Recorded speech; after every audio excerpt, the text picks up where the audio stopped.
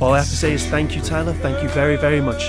Hello, Techno Freaks. Techno Odin here, and today I get to finally talk about none other than Green Arrow. That's right, the Emerald Archer has been shown some love, finally. Now, it wasn't a full character breakdown. Those were saved for Firestorm, Gorilla Grodd, and Scarecrow. Scarecrow is one I really want to talk about, but I'll do that in another video. Today is Green Arrow Day. So, before we get into that, I just want to say props to Tyler. Big props to him for actually picking Green Arrow.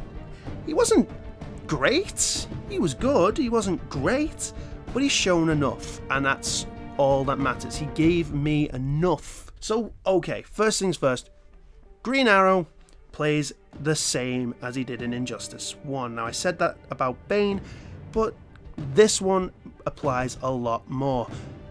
Near enough every string and every special is the same. His trait is exactly the same, the 3 arrows.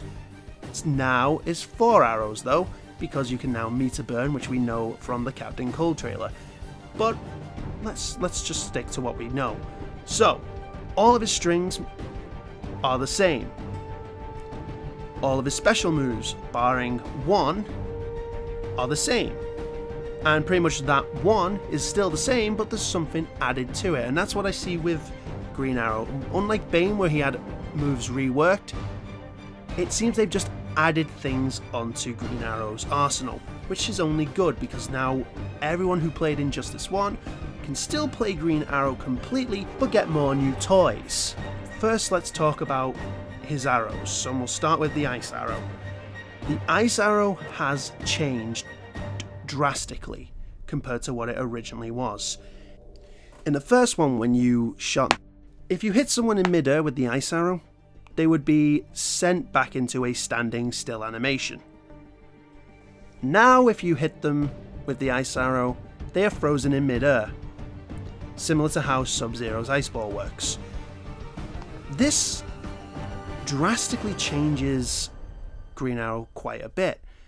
Yeah, you can still hit back 3s and still do a lot of your original setups, but it does eliminate a lot of tech, especially Green Arrow's reset.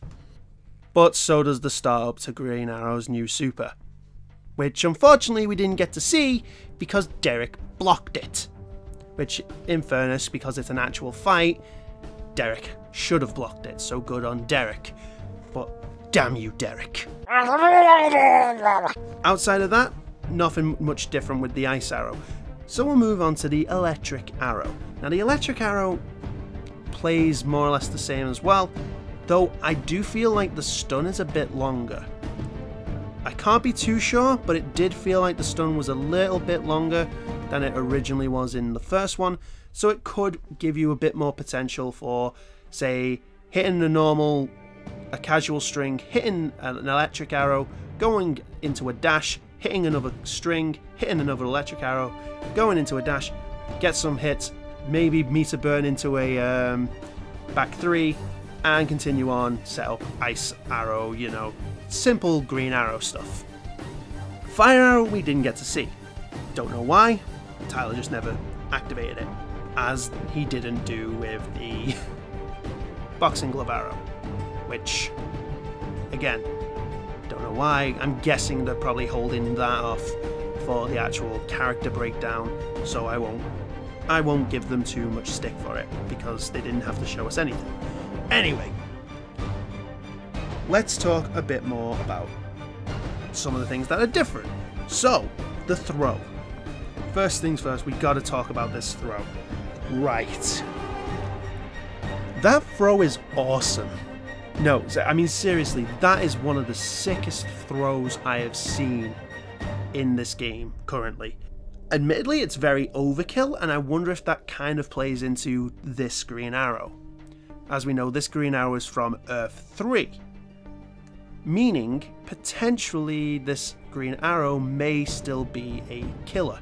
We don't know what this Ollie does. If this Ollie is a killer, that would make sense for why he did this throw.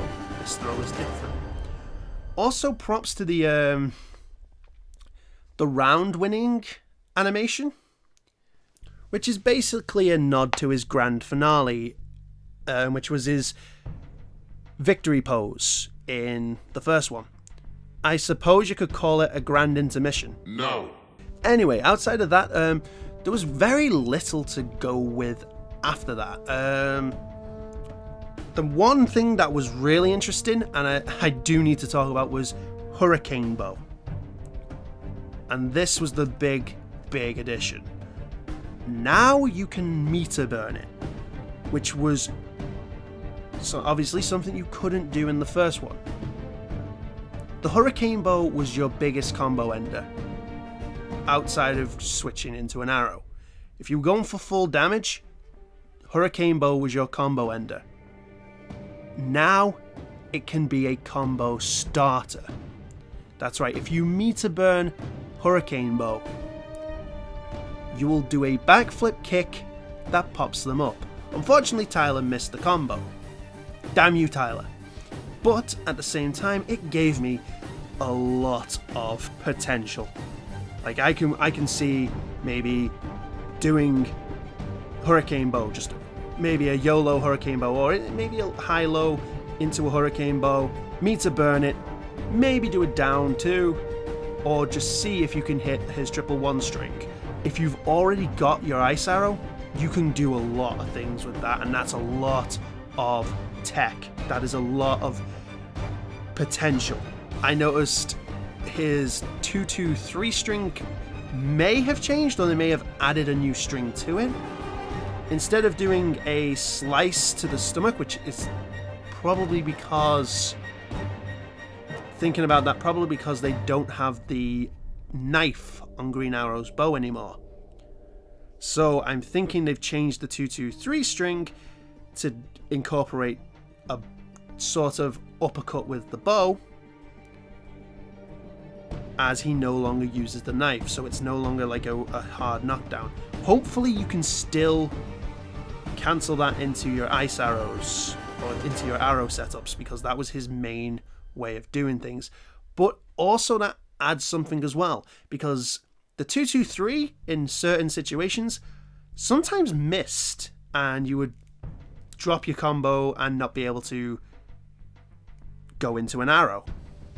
Hopefully this gives the character a bit more consistency, because unfortunately that was the main thing he did lack, was consistency. Even now, I am a little bit worried about his corner game when it comes to female characters. Certain female characters' hitboxes were so small that one of his main setups never worked, so it just completely eliminated his corner game when up against them. So here's hoping that's been altered and we get a bit more consistency with that.